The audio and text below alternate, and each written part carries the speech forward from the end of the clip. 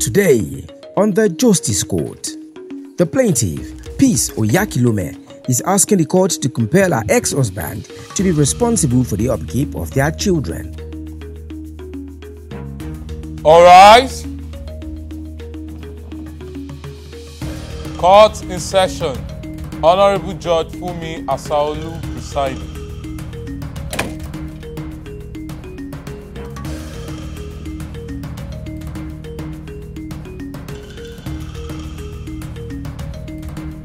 Please be seated. Your Honor, this case is between Peace Oyakilome versus Jonathan Abumen. Thank you.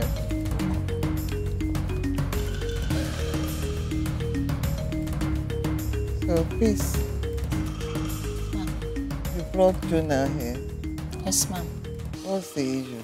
We had issues and we were separated. But before then, before the separation comes up, I left the house because of marital violence. He was beating me. The last one he did, I was in my shop I think some years back, 2020. Yes, 2020. I was in the shop. He works with Chelsea. He cloned my phone to his phone, which I don't know. Then he was chatting with a man, assuming, talking to him as if I was the one chatting with him, which he knows the person about when I was in school. I had nothing with him because he's a married man, he's a man. So after he did everything by himself, which I was not aware, he came home one day, after some days, and said that I was chatting with Ego Ofu. I said, no, I don't have anything like that. I didn't chat him up on anything. Before then, he has already he screenshotted those messages he chatted himself with the man to my younger brother.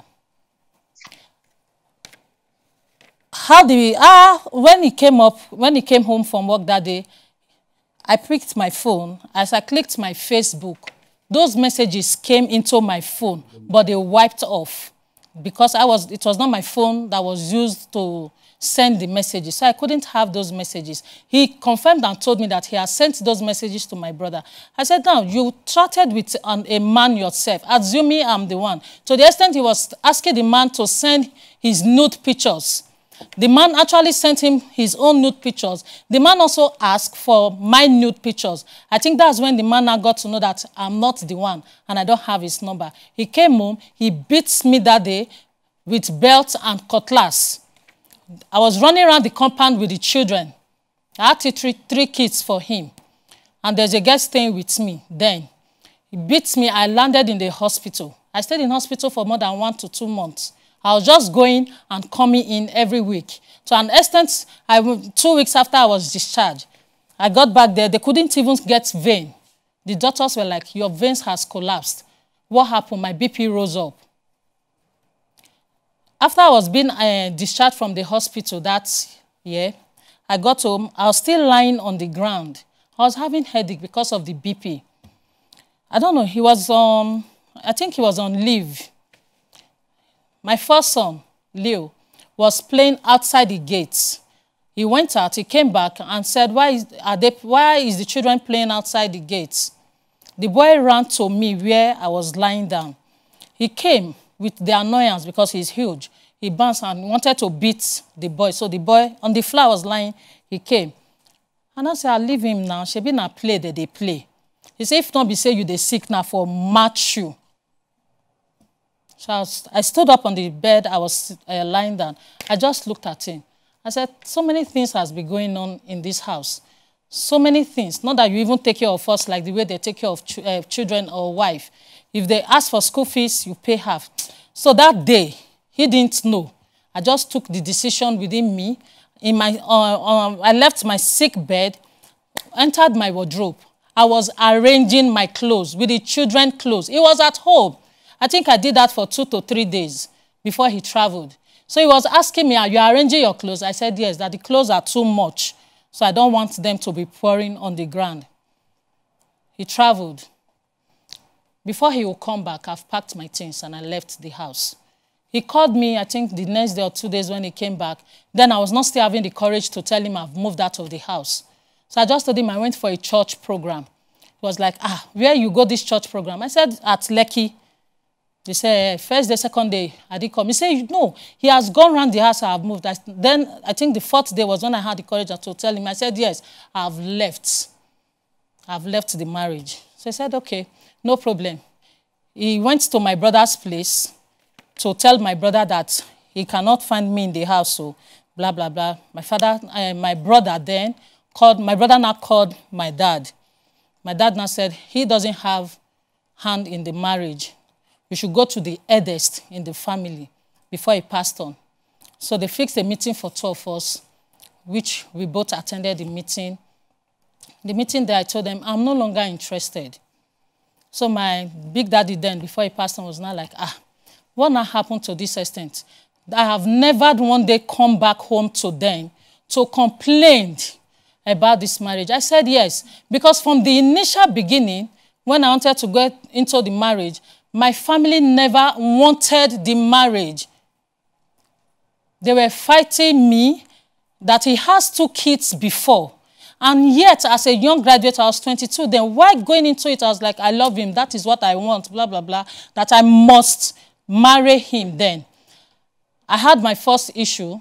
Then during the second pregnancy, my dad came from Lagos. He stays in Lagos here. He came and said, he will not allow me have my second child without my dowry not being paid. So my family ensured he paid my dowry, which he eventually did. So even when things were going bad in the marriage, I didn't tell them. I kept it to myself. My brother was staying with me. My brother saw some of those things. But yet, I didn't tell anybody about it because I was warned about it, so I was just alone. But this fateful day, I came to the family and told them, Daddy, I don't want again. Then he told him, he said, fine. As she has come to say she doesn't want again, she is the one that has been there, and she's coming up complaining that she doesn't want, let it be. My uncle, who is my godfather, that was seated with us in that same meeting, that was the first time he's meeting him. For 12 years we are married. He doesn't know most of my family members. So they said, okay, everything ends there.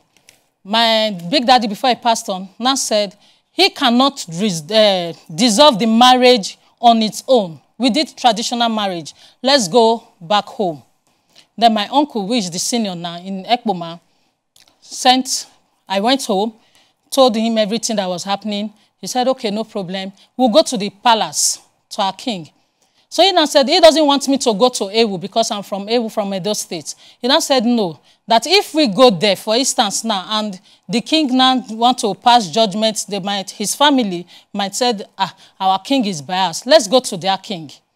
Then myself and one of my uncle in the village, and my uncle here, followed me down home.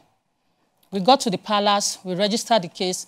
They fixed a date for us. I came back to Lagos. They called him to come for the meeting.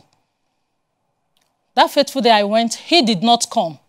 The sister represented him. His father came, and one other man, which is the relative.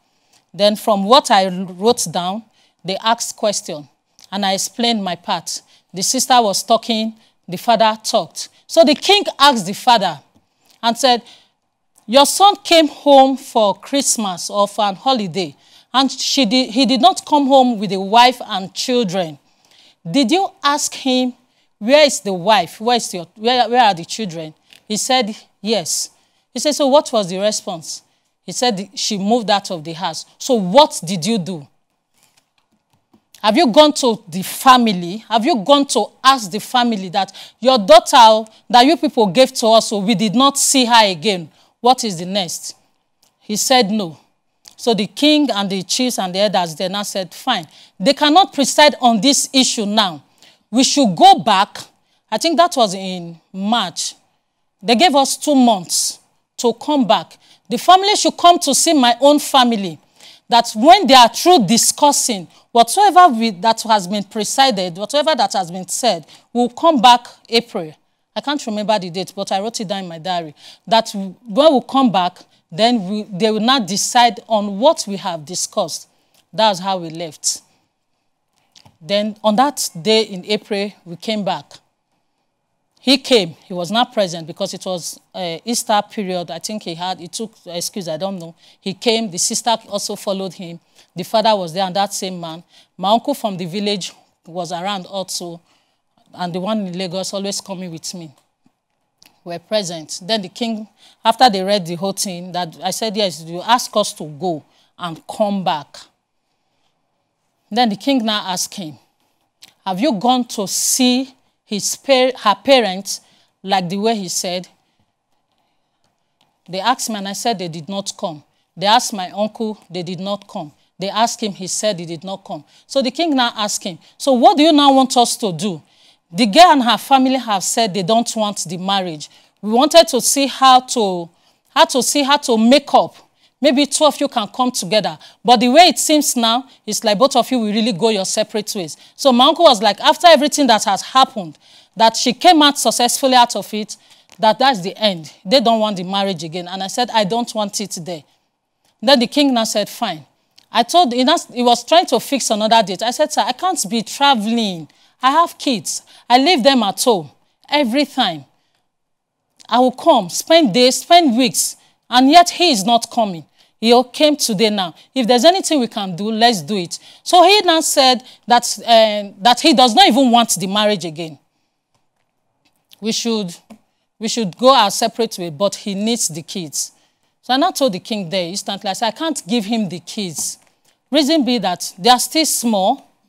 And secondly, he does not stay at home. He leaves the house in the morning by 4:30 in the morning and comes back home by 8 o'clock. Who will take care of the kids? What am I doing that I cannot take care of my children, that I will not accept it? So the king now said, okay, fine. They asked me how old are they. Then they were, I think the first one was 11 years or 12 years, 10, 8 and 7. And the last child was 8 years, 10 years. You know, all this long story, yeah, it's okay, you express it. But I've checked your claim. What is your claim? Because I can't see what your claim is. Since I left... Apart from talking about upkeep on the children. Yes. So go, let me have your claim so that you can respond to it. Okay. When we left the village, the court asked us to go to customary courts at the king's palace there. So I told the king, I can't come to Ekpoma to do it. He said, I can do it anywhere I am. Do what? I should return the diary at the customary courts. Okay. So I came back to Lagos. My family met, went to Ikotun at Igondo, Ikotun customary courts at the local government. So I went there. Before then, we saw somebody that said we should go there. We went there, I laid my complaint at the customary court. When I laid my complaint at the customary court, they fixed a date for us to come for the first hearing. I came. My family, everybody was there. He did not come for that first hearing. So they eventually what? Eventually the whole thing. He didn't come throughout for the hearing for the 3 times, which is they served him paper in his office. He did not come for any of them. They had to pass judgment. And in that judgment, they said he should be taking care of the children. He should have upkeep and all. And if he wants to see the children, it should be an agreement between both of us, between 8 a.m. and 6 p.m. in an open place. It was written in the agreement. I said, okay, no problem. Why that came up, 2021, August, he called me and said I should bring the children for him. They should come for holiday, 2 weeks to resumption. I told my parents. They said they should go now. Then my parents now said, if he wants to carry them, he should come and pick them in my brother's house. Then if he's returning them, he should also return them back to my brother's house. I'll pick them from there. I said, okay, no problem. I took the children there. He came in eventually. He picked the children. They spent the holiday with him. On Monday, they were to resume school. On Sunday evening, 4-5, I started calling him. Alpha now, bring the children now. You don't carry the children, go to a place. You don't carry them, go. He said he was on his way coming, there was traffic, and he returned them back. That first thing on Monday morning, he will bring them. I said, first thing on Monday morning, you that leave the house by 4:30, what kind of traffic? I said, I should not worry that he will bring them. I said, fine. I called my family and I told them. They said I should just relax now. This is 4, this is 5 in the morning. He was bringing them because I stay at Mowe. He brought them to Mowe. He didn't bring them to my house. He didn't bring them to my brother's place. He stopped them on the road at the junction and put them in keke and said they should go home by themselves. So I was at home. I just heard knock on the gate. I opened the gate. I saw them. I said, who brought you people? They said, it's my daddy. I said, where is him? He has gone back. Gone back as how? He said he dropped them at the junction and said they should go get home by themselves. So I now called him. I said, even if you want to bring the children home, you want to bring them to me, why didn't you call me to come out to pick these children? You don't even know if I've allowed them to go out by themselves. You should have called me. I'm not doing anything. I'm at home. So what happened there? That was the last time he saw the children. He didn't ask after them again? No. He did not ask after them? He did not ask after them. The plaintiff, Peace Oyakhilome, claims she left home and got separated from her ex-husband to avoid domestic violence. She alleges that her ex-husband hacked into her Facebook account and impersonated her to chat and request for nude pictures of her acquaintance. She eventually reported their marital issues to the family, kindred, and customary court. It seems the issue has not been completely resolved. Now, she is in justice court to seek redress. The defendant, Jonah Abuime, claims his wife left the marriage because of her infidelity and he is no longer interested in the marriage. He alleges that his ex-wife has been hiding his children away from him. Judge Fumi wades into this matter. So, can I have your... Thank you, ma'am. I'd love you to respond to what she has said. So, all what she said, she has been telling lies from the beginning to the end. But I think that's not actually why we are here. Why we are here is not because of my kids that she has decided to keep away from me. I mean, that's the reason. But for the marriage, I think is what she wants that she has gotten. And I don't want to actually talk about marriage. Because all along, she has been painting me black. And, I think God knows the best. I have not done anything wrong to her. I took them as my family. I've always been a good father. When I started seeing changes, I decided to work towards it. And I found out she was actually doing a lot of things because somebody who you trust with all your heart, and at the end of the day, something has gone wrong. I think she planned it and succeeded. I don't really want to talk about the marriage because the marriage has gone soft, and it's God. It's God. If I have done her wrong, it's God. If I have failed to be a father, it's God. You can hear her when she said I leave home 4:30 and come back 8. It's God has been taking me through all this time. I don't keep money. I want to always make them happy. My children can attest to that. But she left with my kids and she doesn't want me to see those children. It's my problem. It has been my problem. When was the last time you saw them? And I'm happy. When was the last time you saw the children? When they left, I think I started looking for them. I went to a lot of police stations. I started looking for them until she allowed those children to come and visit me. Because she doesn't, we don't talk on phone. She has blocked me. I can't call her. I can't reach the children. So one day, she allowed the children to come and see me. So when the children came, they told me everything. How I can locate them. They showed me their school, everything. What they want, I gave it to them. I took them myself to where they are, thinking even if the marriage is not working, at least we should be able to take care of the children. I took them to where they were staying in Emowe. Then they showed me their school. Then they described their house. I said, okay. But I called her that I've arranged the children in a keke that is bringing them home. So, But I'm going back to work. That was how I left. I went back to the school. When I got to the school, they called all my children. Unknown to me that she was using the man's name to put them in school. The school people, they told me, I said, I'm their rightful father, they should have the children. They asked the children. And I paid their school fees. how much? They said they needed bag, the school bag, books, I paid everything.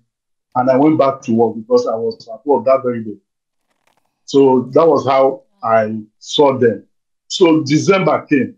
I called her again and these children, I'm missing them. You should send the children so that I will go and carry them. The number She you said gave no, me. that this is the first time. This is the first time the children are staying with her. I was shocked. That was how she ended up that conversation. I allowed the children to do Christmas and New Year with her. So I was coming from travel. I said, okay, let me go to the school again. Let me go and do one or two things in school there. When I got there, I was shocked. To my surprise, she took the children out of the school. The proprietor and all of them, they came out, they said that he and the husband, they have taken the children out of the school that they don't even know where the children are. I said, okay, let me drive to where the children said they were staying. When I got there, they've moved out of that place too. So since then, she has refused me to see the children. I went back to the school again. They said they've not heard of them because I gave them my number in case they hear anything about the children. They should tell me. They should call me so that I want to see the children. And that's how she has been running with the children. The one she said she took me to court in my village. She invited me. They invited me. As I got there, the king wasn't there. It was the elders that were there that presided over the case. They now asked me if I have gone to see the children. I said yes.